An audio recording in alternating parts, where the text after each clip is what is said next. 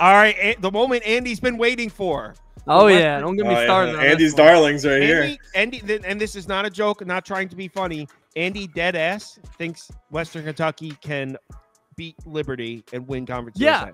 I definitely think they are capable. They are obviously the second best team. That's obvious by odds. They're plus 400 to win this conference, which is the second best odds. And it's pretty significant. What the next one is, they're bringing back.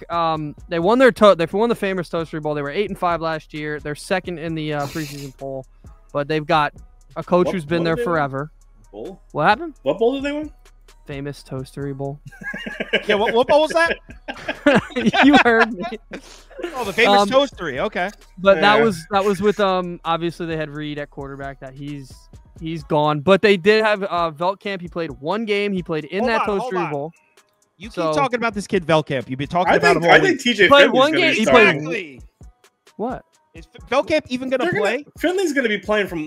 I told you this yesterday. They did bring Finley in as competition, but it's more likely that Veldkamp QB, will start. Based on what though?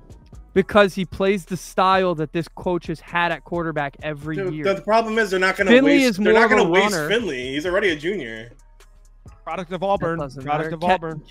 I'm aware. Caden Veldkamp had one game last year. He had 5 touchdown passes, 383 yards. He passed ball 52 times that game. They trusted him that week. You have to have a good backup nowadays. A lot of teams brought in backups to be.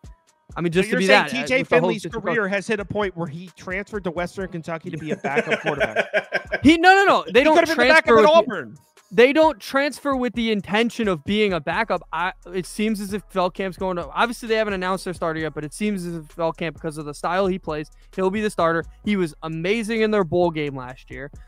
Plays like Reed. They brought back everybody else from that offense besides the quarterback, of an offense that was very good. So they're basically just replacing Reed. The defense wasn't very good last year, but they brought in some additions there. This is a team that's a lot of veterans on the offensive side. That's why I'm okay with them. I think they're going to score a lot of points. I'm on their over and wins. I'm not saying I'm guaranteeing they're winning this conference because they're probably not going to, but they will have a shot toward the end of the year. They were favored to win their conference last year until Liberty went off. Nobody expected Liberty to average 499 yards a game.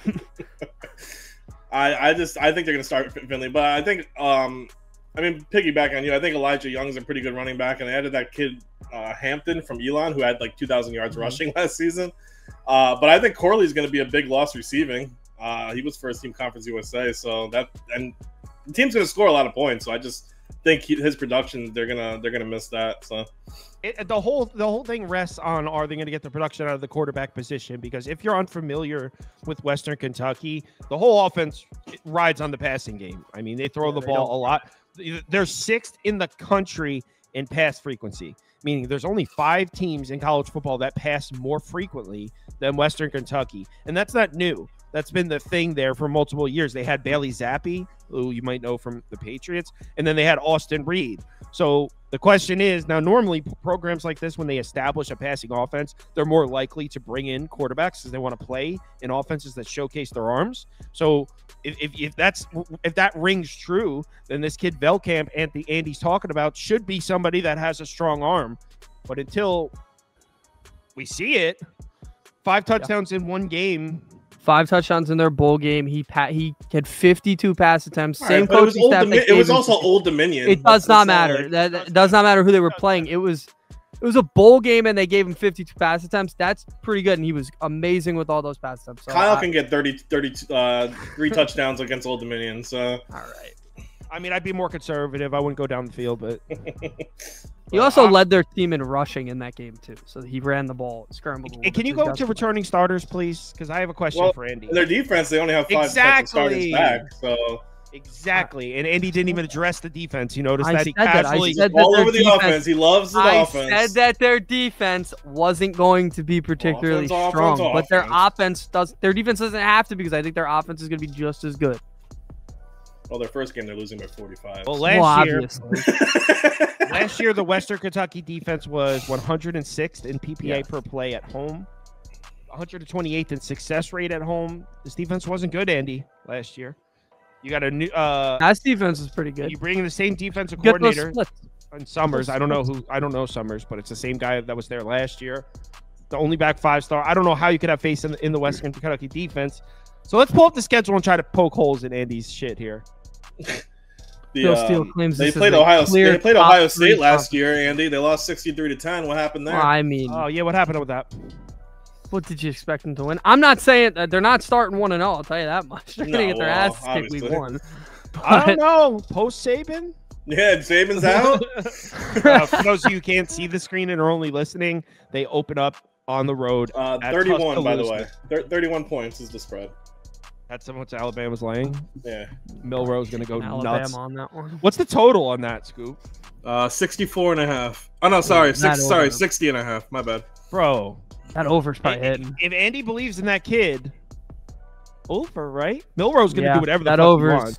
Milroe's going to do whatever he wants on Western Kentucky's defense.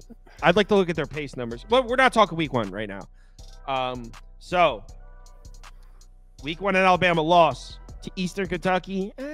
No, I'm kidding. Win. At Middle Tennessee, that's a win. Loss. That's a weird game, by the way. That's like loss to Toledo, although Toledo being a home game is good. I will give you they might steal Toledo or Boston College. Toledo, I think they could get. No, they're not going to beat. I don't think Boston College. Yeah, Boston College. I don't know though. Boston College could choke. Castellanos in like a sophomore slump. I feel like everyone's like crowned Castellanos as like the dude because I mean he was awesome for a lot of last year, but there was a couple times in particular sometimes he looked like shit though. Sometimes he looked like shit. So at Boston College, let's say at this point we have them at 3-2. So wait, 3? Where are you getting the third win? Oh, well, you gave me Toledo. You gave me Toledo, and they beat Middle Tennessee. I'll give you Toledo as a possible. I'll give you as a half win. I'm taking it. I'm taking it. No, he's at 2.5. UTEP's next. Win at home. UTEP might come in and establish the run game, but nah, they probably. If I'm getting 10.5, though, I'm taking the Miners. At Sam Houston State, win. Kennesaw, win. New Mexico State, win. Probably win. Louisiana, probably gonna beat La Tech. You've got that's 6 now. At Liberty loss. You've got 6. I've got them at 7. I think they lose. I think probably at Liberty loss. Win Jacksonville State. That's 7. That's 8 for me. I got 8. Well, I have 8. 7. That's 7 in conference, not. So hold on. It comes down to the Toledo game. If they beat Toledo, that's 8. If they lose to Toledo, it's 7. Yeah, I've got them beating. Give me an under. So I have 8. I have 8. You have 8. I have 7-1 in conference. So. And I wouldn't be surprised if they're with 9 and they pull one of those upsets. Andy, you miscounted. The heck do you mean I miscounted? You miscounted. I was at 8. You were at 9. Yeah, that makes more sense. Even better. You have them at 10-2. Yeah, their losses are to Liberty and Alabama. I have the same exact record as last year. And Boston College. So I have them at 9-3. 8-4. I have it right here. 9-3. Hold on, I want to find a loss. I don't want to take the over for this. you want to find a loss? Go create a loss, please. Create a loss. I have the over. I want to conjure a loss here. But the problem is, if you're doing an under here, like, is Liberty's gonna win this conference by like 7 games because no one else is going over 7. Oh, there's like no. Where are they gonna lose? Sonny Comby? That would be the probably closest one. I may be going. No, I want to put the under, but I don't necessarily see the path to it. Yeah. I just want everyone to know that I hope it goes under. Because Andy's blind faith in this I'm going to bet it. I'm going to bet it. Give me the under. That'll be my third one. What else did you bet? My third win total. I bet I bet Ole Miss. They'll drop one of these. Okay, we're just blindly counting these wins. They'll drop one of these tough conference games, like at Sam Houston. They could choke. Keep in mind, this team at Austin Reed, they choked some games away. They lost to Jacksonville State. That won't happen again, though.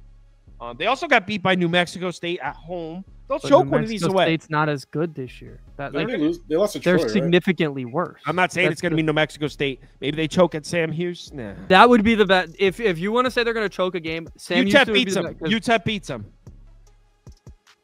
Miners. Even if you say UTEP beats them, I still got them at 8. UTEP covered the spread last year against Western Kentucky. You're damn right they did. Miners football.